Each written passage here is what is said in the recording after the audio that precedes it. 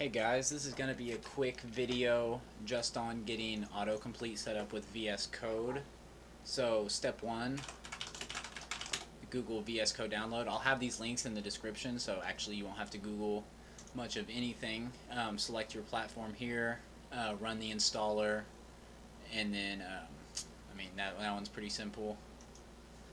Then you want to go to nodejs download. Again, I'll link this as well. You come here, select your platform, and install that. And be sure you make the selection to add it to the path environmental variable. And then once you do that, you'll want to open up VS Code.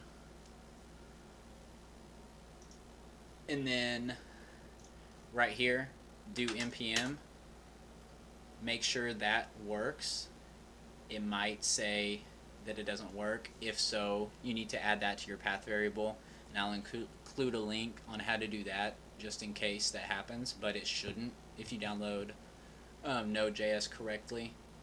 And then you'll do two things here. You'll do npm install at types Screeps, and then you'll do,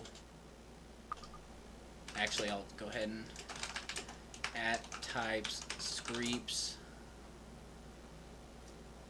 and then you'll see it installs that, and then you'll do npm install at types lodash, and that will give you autocomplete for lodash and Screeps. Lodash being things like dot filter, dot sum, etc. Like we'll do right here, filter, and you see the autocomplete setup right there, and it tells you what it needs. It needs, something like game.rooms, and then like a function to perform on it. And for example, filter will return everything this function returns true on. So room.name equal sim.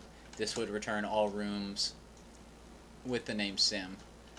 But that should do the trick. If you guys have any questions, you can leave them in the comments. I'll include links to step through any debugging you might have to do.